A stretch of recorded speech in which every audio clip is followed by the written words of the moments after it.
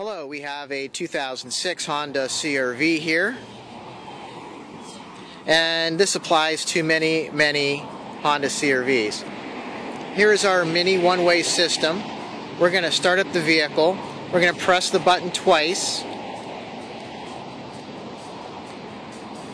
Those two pushes brings on the lights. The vehicle checks. The remote start checks to make sure that the hood is shut on the vehicle, and the engine is now running. The heat is inside, blowing warm, or the air conditioner could be on, blowing the cold air. Now we want to get inside. So what does a person normally do? They grab their Honda key and they go to press unlock. Oh, but wait a second.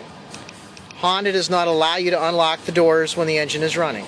No big deal. This remote control works perfectly fine when the engine is not running, but when it is running, it does not let you unlock the doors. Okay, this is how you get in the vehicle.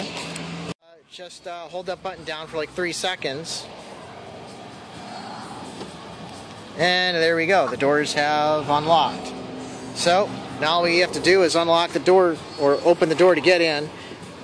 Now some shops will actually tell you, oh, the only way to get in is you got to get the Honda key and you got to like stick it in here and you got to unlock the door. We don't make you do that. So anyway, so we've unlocked the doors with the remote control from the remote start.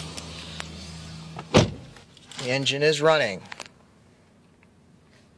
Now, if we wanted to, if a bad person got in the vehicle and hit the brake, the remote start would immediately shut the engine off. The steering wheel is locked so that you can't take the vehicle. So we've got those safety devices still in place. To drive, what we're going to do is we're going to take the Honda key and we're going to put the key in, and we're going to turn the key 2 clicks. 1, 2. We don't need to go any further because the vehicle's already running. Now what we do is we put our foot on the brake. I don't know if you can hear this or not, but when we put our foot on the brake, you can listen. There's a click. We just shut off the remote start by putting our foot in the brake. But the engine is still running because the key is on and in the on position. So now we can simply put the vehicle in gear and we can drive away.